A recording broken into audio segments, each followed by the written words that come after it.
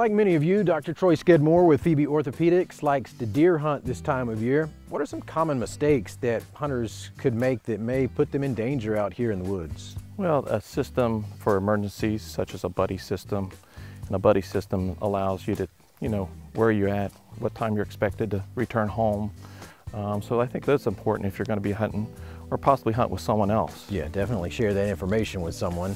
Hunters know how to operate their weapon safely. They know to wear their orange vest, but what are some items that they could need that they may forget?